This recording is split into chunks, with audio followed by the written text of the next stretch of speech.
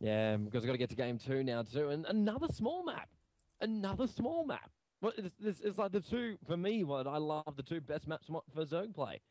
Short distance to actually go. You run them straight across there and creep chimers all galore. And on this map, it's a lot easier for the Zerg to actually go for that easy expansion. Because that back door is always something to keep your eye on, but it's not that hard for GLaDe once he gets the creep tumors out. Just move himself around. I'm looking forward to seeing how Cowie actually approaches this.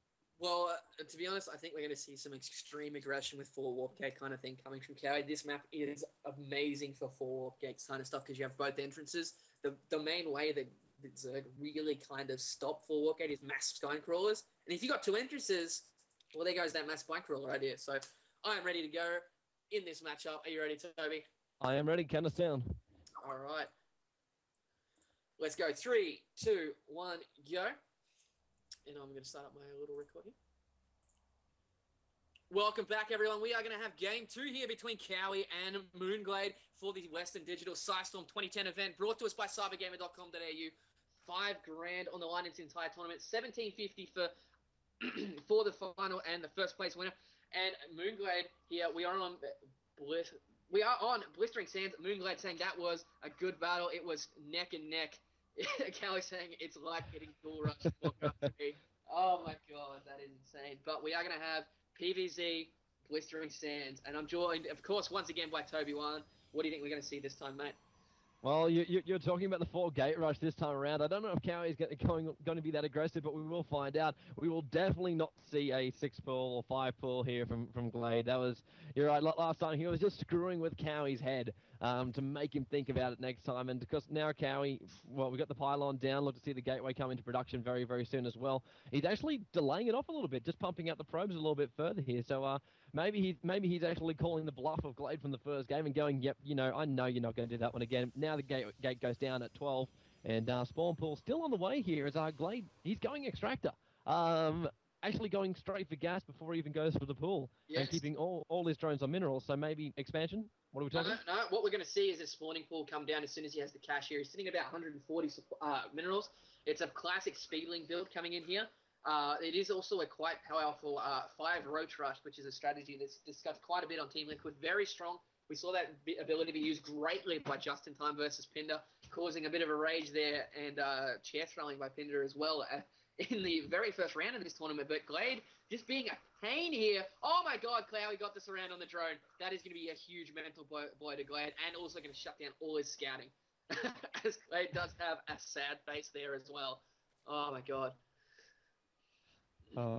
That one drone, we've seen how much trouble GLaDe can actually cause with that one. I think there was a match last night where he manages to actually scan out the expansion, not only just storing the gas twice, I think it was over. It's just one drone with GLaDe can do so much damage, and Cowie bringing it down already. No scouting, no vision whatsoever for GLaDe, and he has no idea what Cowie has in store for him, which at the moment is just a gateway and a Cybernex core on the way. And you're right, there's the metabolic boost actually coming out on the spawning pool. Couple of lings on the way, only 4 of them at the moment, but it won't be long before there'll be more.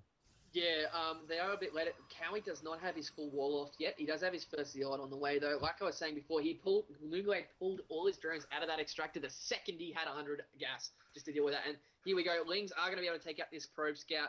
And his drone's already down here, waiting for the cash to make that expansion. There we go. So expansion is down for GLaDe. It is going to be on 18 supply with a queen just popping now from his main hatchery. Still no real idea what we're going to be seeing from Cowie. He does have the second assimilator. And he does throw down a second gateway now, so this is pretty standard cookie cutter stuff from him. He can really transition into whatever the hell he wants from here on. He's getting that sentry as well, so some nice force fields. But really, it's just going to be up to what they feel like doing. 2 probes are going to get caught out of position, I think, for Cowie. No, he does have a proxy pylon in the base, though, that GLaDe has not seen yet. Unfortunately, this is going to be a big game changer if they don't see it. If he doesn't see it, oh my god. He can't see it. No, he can't. He hasn't seen it yet. Warpgate research is about 60% of the way. If that finishes, and we have a lot of gateways coming out from Cowie, which we do see the 4 warp gates. Oh my god, this game could be over very, very shortly. It could be, and he's got that perfect wall up. There's no way the Lings can actually even harass them off here. And well, GLaDe is now with the Speedlings done. He's literally covering the entire map with like 5 different squads of Lings moving themselves out. The creep's gone down south. I think the only hope GLaDe has currently got is to throw one random overlord that's going to head up there, head up towards the west. That's the only way he's going to get it. But even then, his next one's not actually. God, he's got surrounded with the sentry. That is huge. That's going to stop anything coming in. He does see the 3 warp gates. Warp research isn't done yet, though. It's just about to finish then. Oh, my God. This is going to be huge. Stalker's up as well, so they're really defending out. That pylon's actually going to take a fall as well. It's a good thing there's another one there keeping the energy in the area. As the Sentry and Stalker doing whatever they can. One gateway still getting harassed up. The warp gates are up. He hasn't now. The warp is actually coming in up on the high. 2 Zealots is going to be what's going to come in behind. The Lings getting around the back there. Fantastic block by the Sentry and Stalker, just trying to hold that front lines off.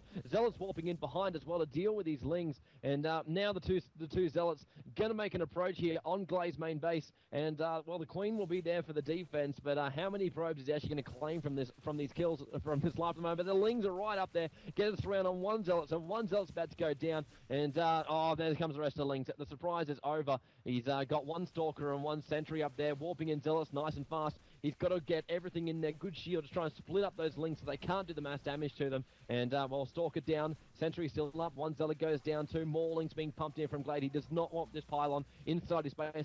The attack on Kowi's base has ended, but with that pylon about to go down, the surprise is over, and Kowi's now got to do it the hard way. Yeah, definitely. He is also supply capped from that 36 over 34. GLaDE in a great position right now. If we have a look here, he does have quite a few Lings on the way. But this Sim City of Kowi is really dominant. He is getting a 5th gateway, so this is going to be an all-in from him here. GLaDE now is recognizing that he's got that. He wants to try and get a couple of spine crawlers down, but I don't think he cares. I think he wants to go for the win right now. Getting a Roach Warren down, spreading his creep, nicely done by GLaDE. But he is continuing to pump the drones every now and then. We have a look at the income tab.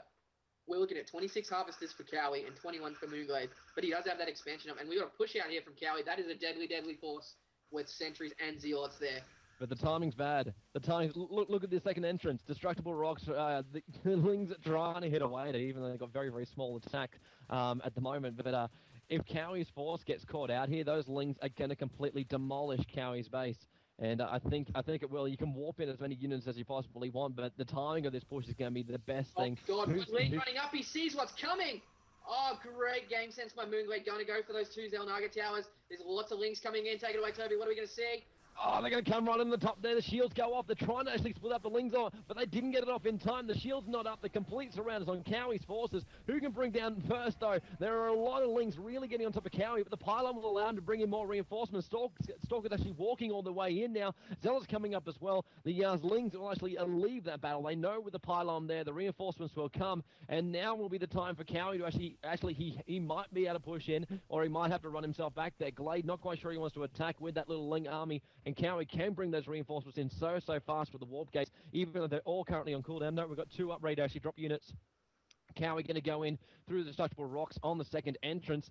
The question is, does GLaDE know it's coming? 1 Ling going in once again for the tower to get a little bit of vision, but the units from Kowi still warping in. Another Stalker coming in towards the mix. They really want these destructible rocks, and they could make one hell of a hole in GLaDE's base. But even then, the creep tumors on the way across, GLaDE wants to know the second they're going to get through, which is only going to be in just a second. Yeah, you can get the as a Zerg player on that creep, and here comes Kowi, but really, I don't think he's going to be in a good position. He does have 2 sentries with a bit of energy, but there's a Roach and Ling mix now, and here we go from GLaDE. We're going to get a good surround. Oh my God, a perfect surround here by GLaDE with the Queen beating on as well. These Roaches just dropping the Zealots so damn quickly. We have a look at the health here. All the Zealots on low health. So many Roaches still in there. This is going to be, God, just perfect defense by GLaDE. Is he going to lose the Queen? Oh my God, 2 HP. How the hell did that live? The Zealot's just too slow. And the creep, it just gives them that extra little bit of speed. You also notice Kowi tried to drop down that pylon inside the base and bring in the reinforcements. He had to do it on the other side of the grassy knoll. Of course, that creep tumor just stopping everything. Now the Roach is trying to actually have a bit of a crack here again. Lings on the front lines. Great shields off. They should be able to take care of all of those Lings on this side. GLaDE spots off the tower as well. Takes out the probe, which probably wasn't what Kowi actually wanted. And the pylon will take the fall. Yeah, Shields just holding them off. But Roaches, you can't push it. You can't push that. No, pretty much GLaDe has defended this 4-gate at every step of the turn. Kowi is now getting a little bit mined out here in his main. He's stopped producing probes. He's got a 100 chrono boost.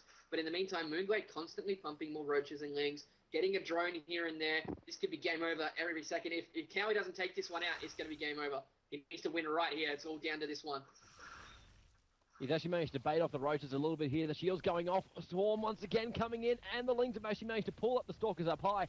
Fantastic micro from Kowi, though, trying to actually focus fire on not only the lings, but he's like, yeah, there is nothing he can do. There was too much NTM through the roaches, and the lings are surrounding them on, giving the stalkers harassment, restricting their movements, and the GG call comes out, and GLaDe takes it 2-0. Who would have expected that? No, that was great play by GLaDe. That is going to be GG.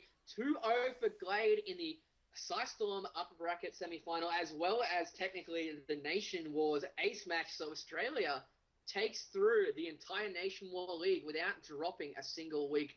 So that is always good to hear. But in the meantime, Kowi will be dropped down in the lower bracket, which is unfortunate as well. So let's jump out. Let's have a quick chat to Dell, see which matchup's up next.